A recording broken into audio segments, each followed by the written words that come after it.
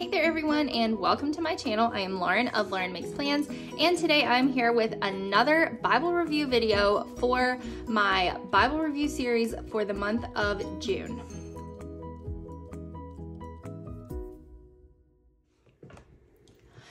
I'm super excited to get to this Bible.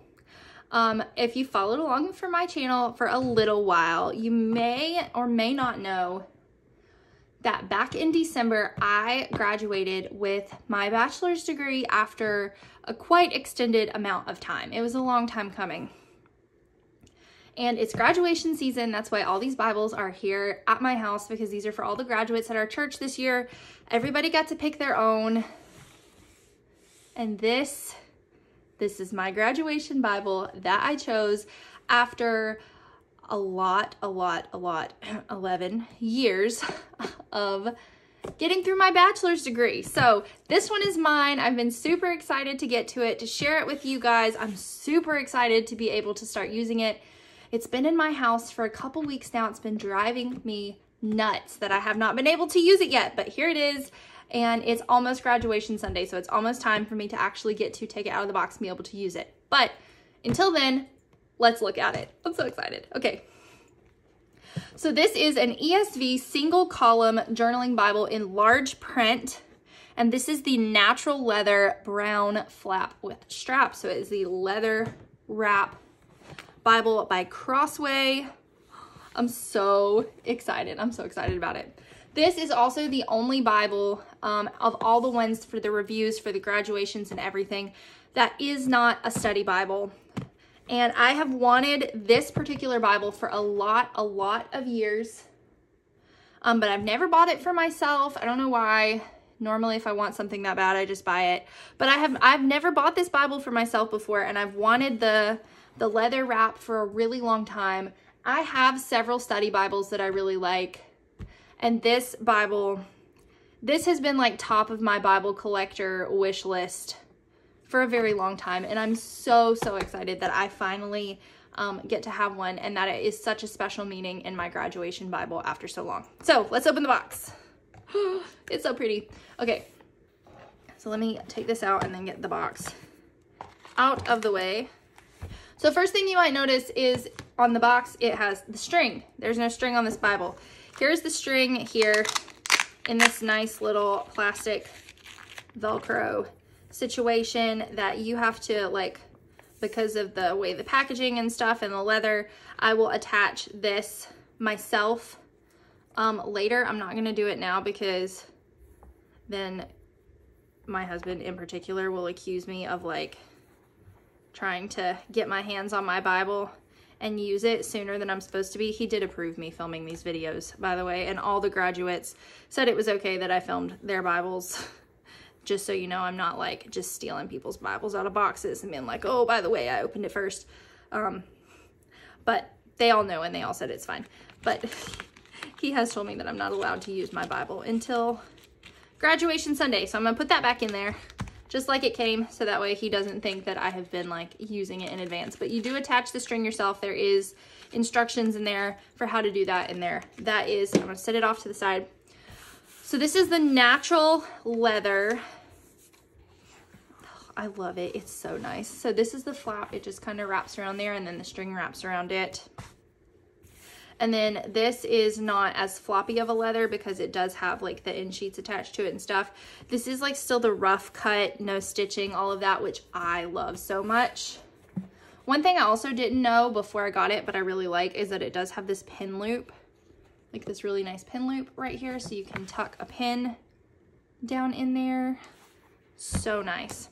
So we do have the brown leather end sheets, this thick like cardstock type thing here, a nice cream colored cardstock presentation page, and then it goes straight into the ESV Bible. Oh, it's so pretty. Then here's your table of contents. It's just the preface, Genesis through Malachi, Matthew through Revelation, and then a couple things in the back. Because this is not a study Bible, there is not as much stuff in this one as some of the other ones that we've looked at. And then you have your preface here to the ESV version of the Bible. This one is the large print, which I wanted on purpose because, you know, eyesight. But also, I kind of like it a little bigger versus just this typical journaling Bible size that's a little shorter. I wanted it to be a little bit bigger. So I got the large print one to make sure that, you know, it was the size that I was wanting, which it is. It's perfect. I love the paper in this one too. It's more of a cream color and not as much white. I think the journaling study Bible had very white paper, and it's a nice thick journaling Bible paper quality. So then you just have Genesis. It is just plain across here in bold with a word. This is also a single column, which is very important to me. I really like a single column better. So it's just the single column down through with your 2-inch margins down the side. Same as with, let me flip to a different page so it'll stay open a little more. Same as with the journaling study Bible. It is lined here with just the typical little light dots there, so you can see that.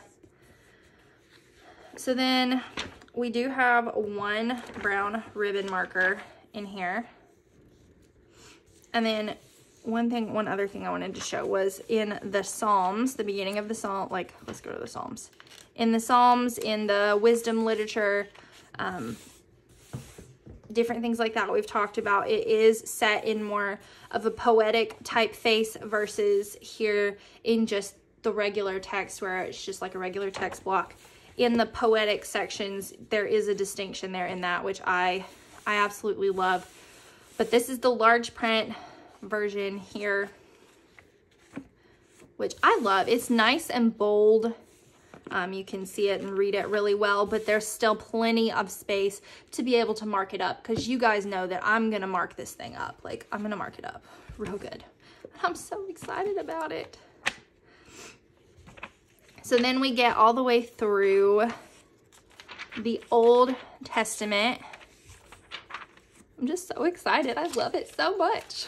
I'm so excited. Okay, so then we have the New Testament page here. I really love the font that they've done here. I think this may have been the same in the other ESV Bibles, but I just love that the is a little bit more of a script, and then the New Testament's bolded. So then here we have Matthew, same as before, where you just have your basic text font. One thing that's going to be a little different for me in the ESV versus the KJV, which is what I've always used, is that even in a single column KJV, it's like verse 1, verse 2, verse 3, kind of bullet listed out down the page. So it's single column, but when the verse ends, it automatically goes down to a new line. With the ESV, it's kind of an adjustment, because as you can see here, it has verse 2 here, but then verse 3 starts over here. It's just kind of like in a sentence structure where it just carries on. And then here, verse 6 doesn't end, but that's the end of the sentence, end of the paragraph. And then here's verse 6 carried on, and then verse 7. So that's kind of an adjustment. It's just the way that the ESV lays out their verse structure in here. I think it probably makes more sense as far as a reader goes. Like, it's more in the format of if you're reading a book, which makes more sense that way, but that's not the way that it's always been in me reading. So it's just going to be a little bit of an adjustment, although I do think that I like the idea behind it. This is another place to see really good where I was talking about things being set in a different text block. So here in chapter 2, verse 8, you've got the regular, just the regular text block here, and then it jumps down right here. The reason this jumps down is because this is a quotation, and it sets it apart whenever it quotes, whenever it's a poetic something, whenever it's a song, a lament. And I really, really like that added feature, because it makes sure that you do not miss the fact that Jesus is quoting someone, that the New Testament author is quoting someone. And if they're quoting someone, they're doing it to make a point. So it makes sure that you do not miss that fact. This is a quotation. Maybe if you're studying, you should take this quotation, look it up, and go read it in its context to get the full idea of what they're saying. So I think that's super, super helpful, and I really like that. So here we are again in the Sermon on the Mount. Like I've said every time, Sermon on the Mount is Jesus talking for several chapters. This is not a red letter edition Bible. I also believe this is the first Bible I have had that is not a red letter edition. So there's going to be some adjustments all around here with this Bible, but I am so excited about it. So then you get all the way through the New Testament, and it's just so pretty. I'm just so excited. I love it so much. You get all the way through the New Testament, and here we have Revelation. Siri thought I was talking to her about the New Testament. I was not. So you get all the way through the Revelation, and then you have a table of weights and measures, monetary units. So this is pretty typical in most Bibles, especially in the ESV ones we've been looking at throughout. And this is through a Bible in a Year reading plan. It doesn't have the nice little check boxes that the Life Application Study Bible has, but it's okay. There's a Bible in a Year plan that is dated in nice little charts for each month. And then you just have a cardstock page and your end sheets and the back cover, which folds and wraps right back up. So there it is. Isn't it just so nice? It's so pretty.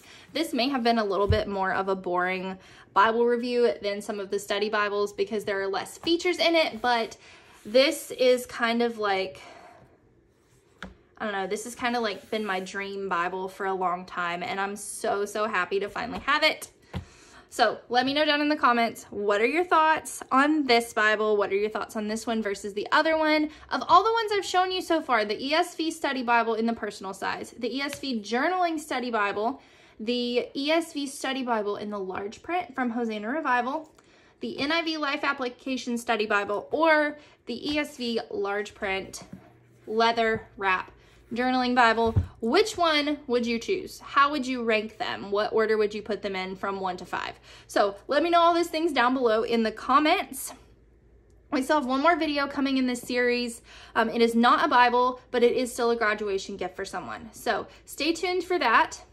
I hope you enjoyed this video. If you did, please give it a thumbs up. If you're new here, make sure you hit the subscribe button and click the notification bell so you know when I post new videos on YouTube. Thanks so much for watching.